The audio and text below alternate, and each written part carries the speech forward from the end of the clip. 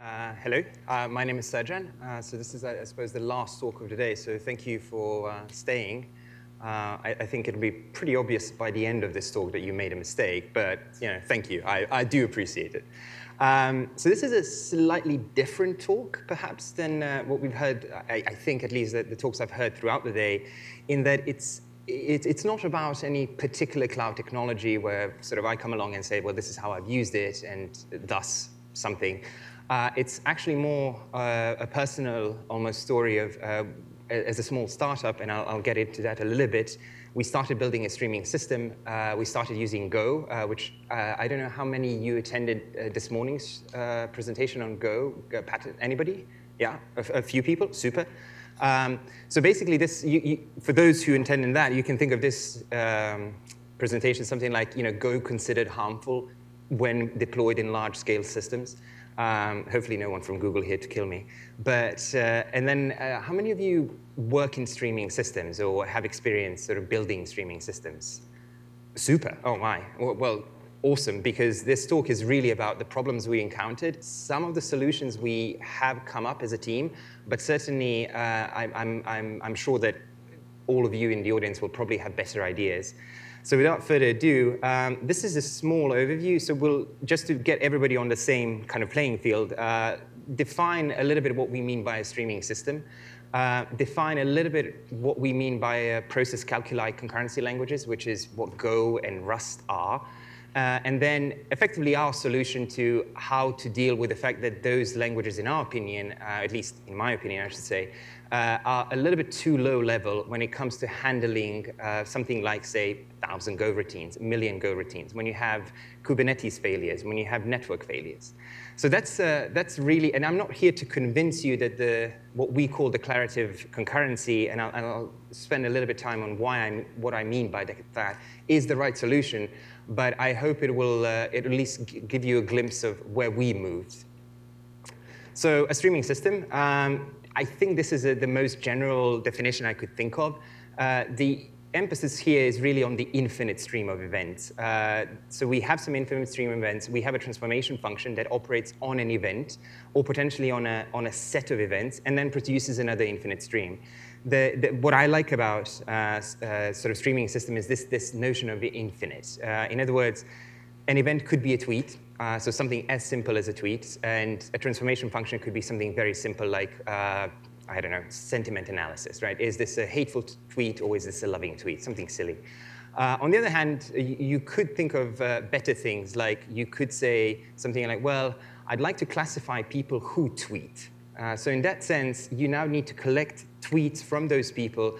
But it might get a little more complicated. You might say, well, actually, I'd like to understand a person as embedded into his own community, so I need to collect tweets from his friends. And this is where this limited external memory comes in. Some streaming systems are called semi-streaming systems. The idea is that you have an external memory, typically, sort of people say limited, meaning that the space given to that memory is something of a log-log space, right? In other words, you can't just really have as much memory as you like. But in principle, this sort of covers a simple streaming, or I think as complex streaming systems as they get. My background, if just to indulge me a little bit, just because I think in this talk you will see that I'm very biased in everything I say. So this is where the bias comes from. As a sort of a young, naive, one should say, computer scientist, I was part of Imperial College in London. They're known for their AI group. I think now they call themselves machine learning because it's cool.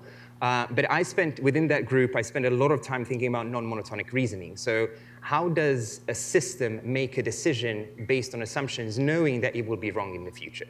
So in other words, you have to hedge your bets, effectively. And these processes are pretty much what drew me to streaming systems. I moved to ETH Zurich, which is a small university in Switzerland, and within the group there, and with lots of help from Google in Switzerland, I started investigating streaming systems. And I spent a lot of time thinking about these things, such as, for example, I don't know if you've heard of Google Spanner database. So they have a particularly interesting database where timestamps are not precise. So by default, they tell you, we don't actually know when this happened. So in other words, whatever you're operating on, you're always potentially making mistakes. Similarly, we had projects where, for example, you might say, Well, log monitoring is very interesting, right? But what happens when you lose data? So it's gone. Somebody deleted, let's say, a nefarious actor. Can you make any kind of decisions? So, and I thought that was it. Like, I was really into it. I moved here, and I co-founded a small startup. It's called Signal Frame, and then I started building a streaming system. So in the past, I used to reason about them and kind of come up with cool and fancy algorithms, and then I started building one. So today, just to give you some sense of what we do, we collect wireless signals from various devices such as Fitbits, cars, routers, and we build security products. Currently, our streaming platform takes in about more than 10 billion events per day, though our distribution is very skewed. So at some points, we might take 5 billion events per 2 hours, and we sort of have to cater for that. We are a streaming graph platform, so vertices are devices, and then events effectively denote temporal relationships between these devices. So what we do and what we have to do in streaming is sort of understand the device as it's embedded in its environment. You can think of this as building sort of a word-to-vec representation from where people say, you know, a word such as king is not its syntactic property such as K-I-N-G, but rather the fact that it's embedded in a cloud of other words. So we do that for, if you like, wireless signals. So one thing that we tend to be decent, I suppose, at, or we're trying to be good at, is detecting mobile fraud. We can detect things like SIM hijacking, bot farms, and so forth based on this. But that's not the point of this talk, really. The point is to say we have to, by necessity, deal with large amounts of data, and we have to do it quickly, build models very, very quickly in order to make pseudo-real-time decisions. So we looked around for different streaming platforms to basically implement our graph analytics. And I'm sure all of you have come across sort of Spark streaming, Flink. There's the one that Google open sourced as well. We didn't quite feel comfortable using them because we kind of figured that by the time we are actually experts at using them at that scale, we will just run out of money. So being cocky as a team, we sort of said, okay, well, let's build one. Like, how hard can it be? And that's why I'm here crying, because it's hard. But in particular, what we decided on, and this is not, I think, dissimilar architecture to Heron, which is Twitter's streaming framework, if anybody came across it. We have, if you like, two processes in the system. One are called dealers. The other ones are called players. So dealers, their main mission in life, if you like, is to take in some event and figure out which of the players is supposed to do something with it. So in other words, they don't really transform an event. They merely find that it's sync. While it's the players' processes who are really the ones doing the hard lifting. So you can think of it, if we are talking about tweets, then a dealer would basically pick up a tweet, figure out who is it coming from, which community that belongs to, and then say, well, which player is sort of assigned to deal with a particular community, and then shoot it off. Now, that player gets it and does whatever the hell the player does. It might go get more history. It might just do very simple analysis. It might do simple things like counting. And then finally, each player then is allowed to produce more events. So it can say, well, OK, I've for example, calculated something and I push it out. YouTube views, if you like, works in a similar system in a sense that every time you click on something, you generate an event, which is start video. When you pause or when you stop, that's another event. And then basically, those two events combined is a new output event that goes into Google Billing. I think. I don't know. I don't actually know that it works this way, but I would imagine. So in a sense, the streaming systems tend to be, in my opinion, relatively, at a very high level, they're relatively simple, right? It's not, like the previous talks were much more complicated. So all the dealer does, we can describe it with relatively simple terms. So you have an input stream. You'd like to transform that input stream. The transformation is usually some sort of a mapping. So for each, and this is really functional programming mapping, you take an event, you apply something here. We're hashing an event to, because for most of the time, players live on a hash ring. So you figure out where it falls on the ring, and you push it to that player. There's always a transport involved. So transport here could be something relatively simple, like, well, resolve a client and give it to your network client. And then effectively, you just put them together. So you say, I have a Kafka source, I transform that, and I transport it. That's pretty much what a dealer does. Player, similarly, the only trick in Player, as we said, it could be the case that it needs to collect many more. So the mapping on Player from taking that event and producing something could be more involved, so it might have to reduce over certain events. But then, again, it just has a transport, and off we go. So from development requirements, this, I think, at least in our opinion, this sort of kind of captures it, right? We can pretty much describe most of our graph computations using these relatively primitive tools. Now, granted, the graph, if you like, streaming algorithms that we implement are not that complicated, but this kind of captures it. What I failed to appreciate when I was young and naive was, and just as a side note, I think you can see how this kind of now grows, because each one of those now becomes a node in your particular pipeline, and you just chain pipelines together. But that's not so interesting.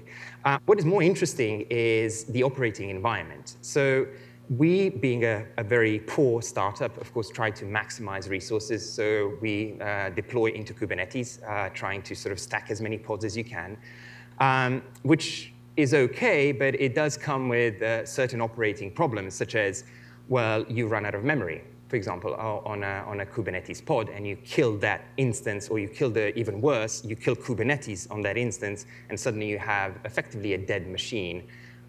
What do? Do you kill the stream? Do you buffer that somewhere? But if you're processing something like 1 billion events in that hour, no, drop it, because that data will probably come in again. So there are some decisions that we've hidden away from a relatively simplistic, say, view of what to do with events. Now we're talking about, well, what happens in failures? CPU starvation happens a lot. So suddenly, you see a drop in throughput because one other guy on our team thought it was a really, really good idea to deploy a new service onto these instances, and suddenly just kills the throughput. Again, how does one deal with this is hidden away from a simple transformation, but becomes 50% of the operating time. So ideally, we now have not only sort of the if you like, the requirements on how to express the computation, which I thought was the hard part, but rather we have the operating requirements, which is, well, how does the system react to these changes? One thing here that we've learned is ability to control the concurrency. So if you've heard this morning's talk, it sort of said, well, you can launch 1 million Go routines. It's not really a problem. And I agree with that statement, if it's counting numbers. But if you launch 1 million Go routines and they all, for example, read from Kafka, you've just killed that server. So there is something to be said for, yes, for example, processes are cheap, but not necessarily the resources those processes come across.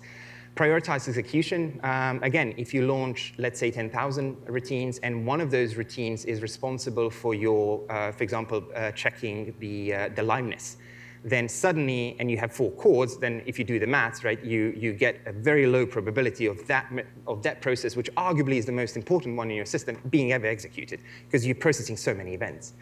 Cancellations, so when you deploy a new version of your system, then you need to tear down everything. And it turns out that tearing down and canceling highly concurrent servers, stupidly hard. And I think we've come a long way, but we certainly are not there yet. So I guess you see where I'm going with this. If there's one thing I've learned over the past few years, is that the streaming systems problem is really focused on how to structure a system that reasons over incomplete and infinite data. And by structuring here is really that how does one take in what is a relatively simple computation and then also cater for its operating requirements. And I hope you agree with me. So now we come to the gist of it, which is, well, if one wants to build this, then what are your options? And us, we decided to, given that we know it's a highly concurrent system, then let's focus on, and I call them here process calculi languages, and I'll tell you why. so we wanted something where concurrency, if you like, primitives are there built into the language, because we understood that concurrency is our issue here. So process calculi, in case anybody wonders, it describes a family of formal languages for dealing with computations. A famous one is CSP, or Communicating Sequential Processes, which Go language is based on. Another ones are pi calculus, mu calculus. There are many of them, but the main thing that they sort of expose is to say you should think of your computation as a set of processes, channels, and messages. Rust, and I'm sure you've heard of Rust, it sort of follows a similar pattern, though interestingly, the support for channels and messages in Rust comes through a library as opposed to Go. I'm not sure what that says about Rust developers, whether they think it's good or bad, but there you go. And of course, we went with Go. When we made that decision, Go had much, much better driver support. For example, it had a native Cassandra drivers, which was important for us because we built our graph database on top of Cassandra. So that helped. But in all honesty, it really came down to sort of which drivers and how mature the language was at a time. So I consider Go and Rust sort of, in this particular talk, as interchangeable. And then I suppose the question I should have asked myself, but I didn't, is such primitives, are they good abstractions for building these kind of systems? I suppose we were just a little bit naive, and I think we overestimated just how good we are, because it turns out we're kind of okay programmers, certainly not 10x's. But for those who were at this morning's talk, this might sound a little bit boring, but for the rest of you, here's just a small overview of Go's concurrency, and I think Rust follows very similarly. And the point here is not to actually teach you, but just to showcase some of the issues you might start running into. So I'm going to talk about this from the point of you are building a streaming system. So typically in your node, be it dealer or player in our case, you generally accept that there is an input stream, and you probably have some producers that read it from somewhere, let's say Kafka. They push it to some consumers that are supposed to calculate its address and so forth. So naturally, we sort of adopted the position that we should just, well, embrace Go's primitives to do this. So here's one attempt. We can define a Go function. So Go here is a keyword that says, take this anonymous function and effectively turn it into a process. The process here takes some input channel. A channel, you can think of it as basically a FIFO queue, and range over it. Whenever you read something from it, find the address of where it's supposed to go, pick that channel. So somebody, let's say, writing to the network will be listening on that channel and push your event into it. Fairly simple. On the other hand, here we have consumers. We start 10 consumers. Why 10? Who knows? The channels have a little bit of buffer to allow for variations in throughput, but in principle, they are also very simple. They just range over that channel, and for example, in this particular case, they count. So this looks super. And of course, the issues come in when you put it in production. Things can pop out. So first of all, a possible trace, of course, is the one we expect. You count event 1 and event 2, and all's dandy. However, this code, and not through any fault of Go per se, can also deadlock, because you don't actually know what happens in the count. So even though, if you like, as a person who wrote a streaming process, now you have to understand that what happens if something that you use deadlocks, in other words, blocks. Because here, if count doesn't actually finish executing, the channel on the producer will eventually block, because it's just ranging here. It will fill up the buffer of channel and then just wait. Because in Go, the semantics, like other process calculi languages, the channels are blocking. And there's a specific reason for that. They will block. However, when we think about streams, that's typically not how we think. We always think that there are possibilities of blocks. There are possibilities of throughputs. So you need to have effectively statements to say what happens in those cases. These languages don't really address that issue. We could try to make it a little bit better. So we could say, well, actually, why don't we spawn a process for every event, right? Go routines are cheap. So in that way, I can only block one Go routine, and then I can deal with that maybe later. I can cancel that Go routine. The problem here is we don't know how slow the count function is, so we might end up in cases where we just spawn thousands of these little Go routines on your left.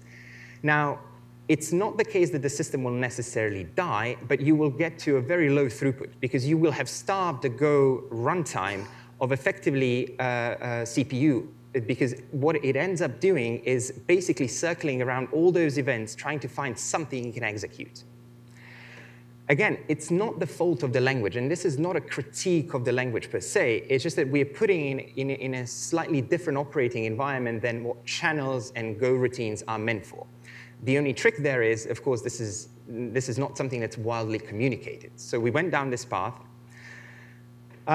Canceling turns out to be really important, and I would say if there is one critique perhaps of the language, I would say that cancellation in Go come through a library and not inside the language, which creates a few issues. So one way to cancel in Go, if you like, is to pass in this library, or use this library, I think originally from Google, called context. Context is something that can be canceled. If it's canceled, then the channel done here will eventually signal. The problem here is select. So select is non-deterministic in Go, which, again, it's according to the semantics. However, what does that mean? That means that there are possible worlds where I will have canceled the context, yet this function will keep on operating for the next 10,000 events. It's very low probability. However, when you deploy it in production and you process 1 billion events, it will happen. Meaning that there are cases when you cancel things and you kind of wait. Now, that waiting, typically when you cancel things, you'd like them to cancel very, very quickly. You don't cancel for nothing. If you suddenly start canceling very slowly, that means you're building up back pressure somewhere in your system. Oh, by the way, so one way of potentially dealing with it is to go around the language. So every time now I process something, I will break out, check that first, and then run in. And again, it's not that it can't be done, but clearly now, for something that what we care about and should be very simple, we're spending a lot of time with, let's call it boilerplate code. So to summarize this part, I suppose all I really, really want is a channel transformation. Right? I want to say that I have a channel of a certain type, and I want to generate a channel of another type. That's really all I'm trying to say. Ideally, I would also say something, or I would declare things like, well, this is how many Go routines you have for this particular transformation. If it's too slow, you might go up a little bit in the bound, but that's it. Otherwise, start shutting down the process. I would also like to be able to not care how other libraries are implemented. In particular, when you import libraries into Go, if they panic, they crash your process. So if you have one Go routine out of your 10 million that panics, it will crash your whole binary. Not ideal, especially when you're dealing with external libraries. And then prioritizing executions. Ideally, you'd want your cancellations, if they come through, to take precedence over whatever else you are doing. Now, again, this is really important. I'm not criticizing the language. In other words, I'm not picking on Go or Rust for that matter. But once you end up in this position, what are our options? So some options, and then kind of what we as a team, as a company, sort of said, well, we think that these primitives are not right for us. So one option was, of course, well, let's ignore that, and let's make every developer that joins our team now learn all these intricate ways of canceling, intricate ways of dealing with blocks or blocking channels. Let's make sure all that's great. Now, unfortunately, we don't have such sort of programmers that can think along thousands of lines of code and make sure that it's definitely not blocking. So we decided to take a slightly different route, which is, well, let's build abstractions.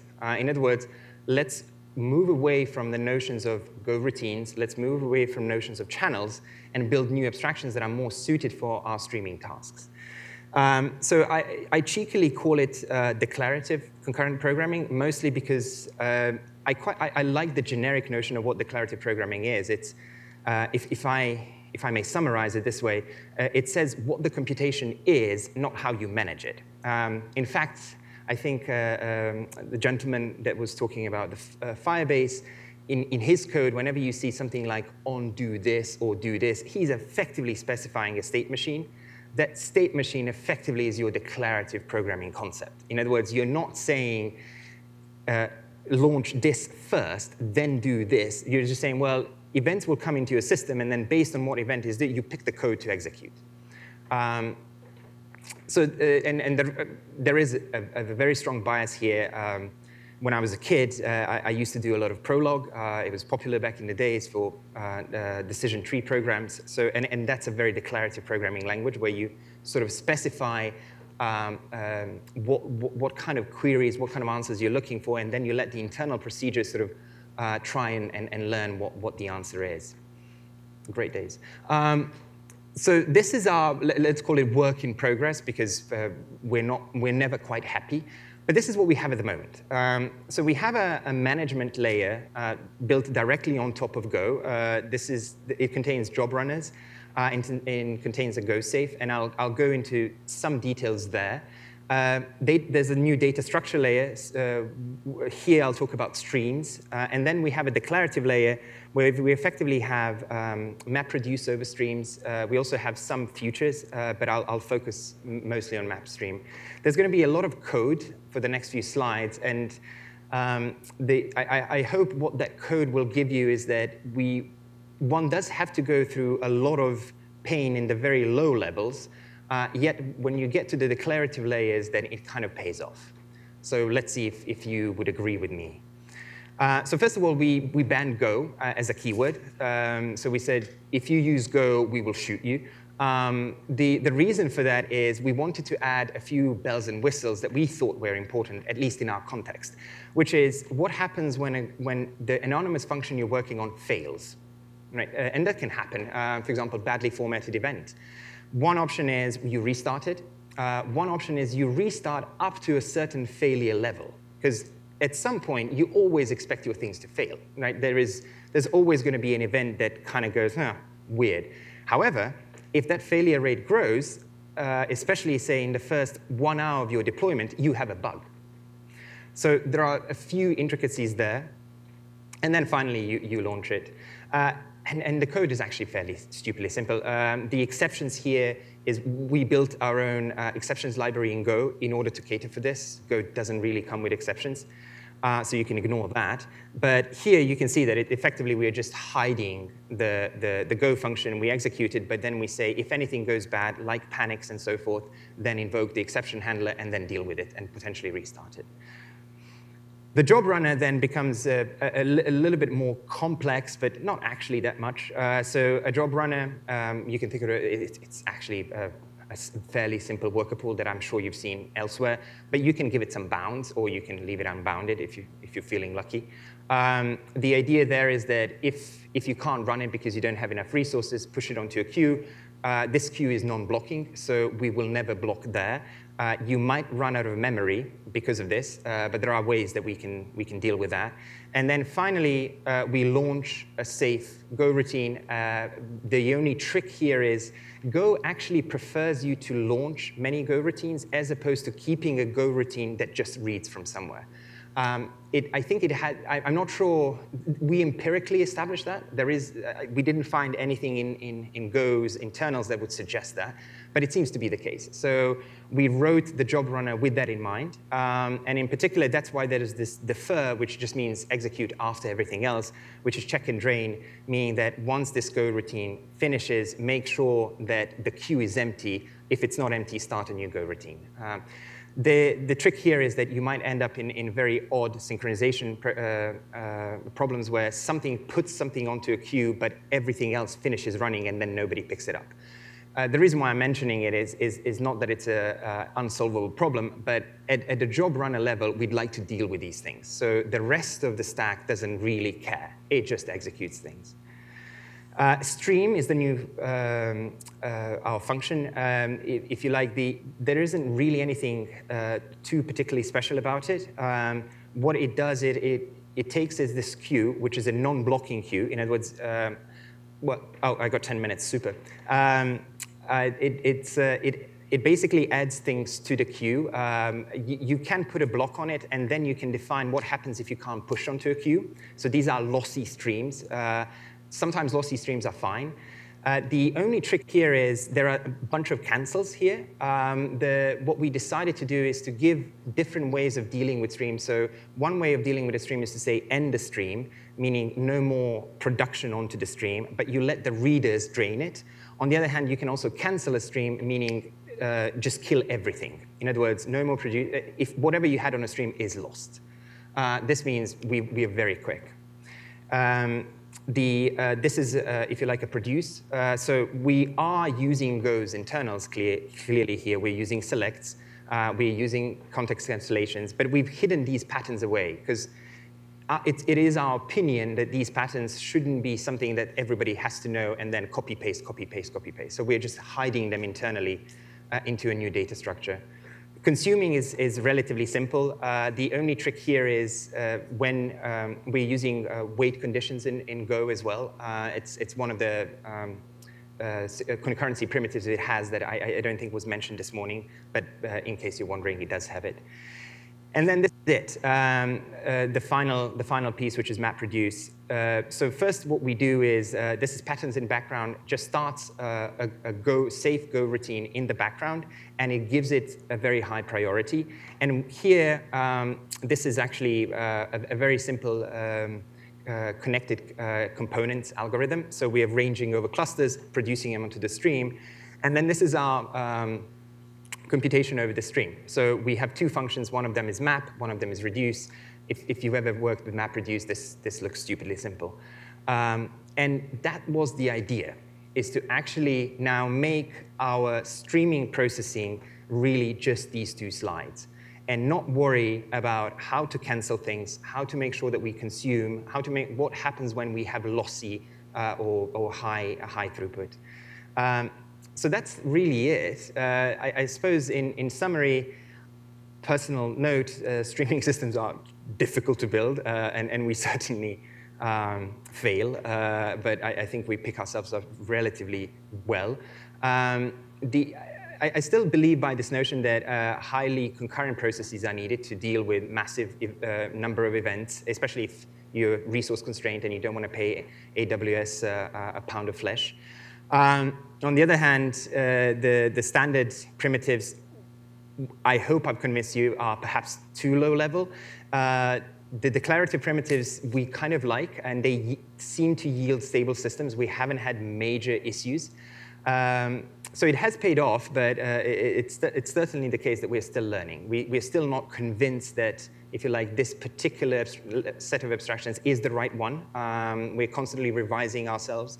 But I hope you enjoyed the talk.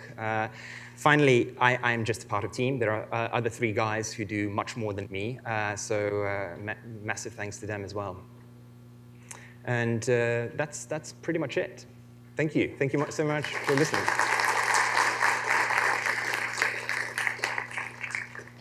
I suppose we do have time for questions if I'm not, super.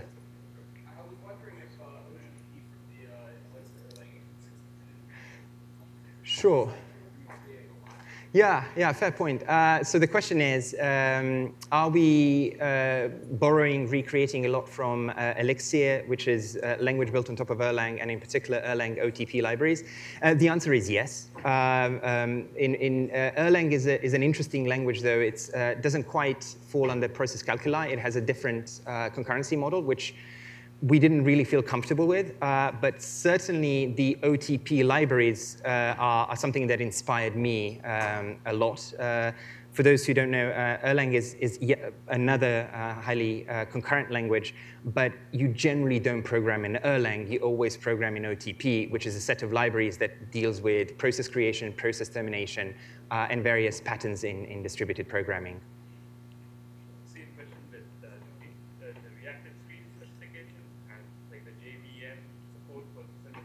Sure.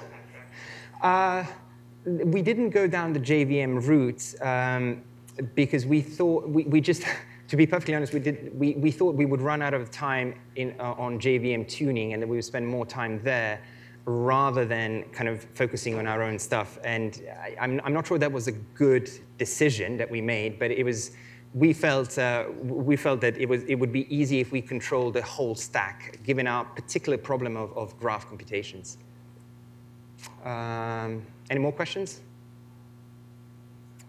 Well, you've been the best audience ever, so thank you.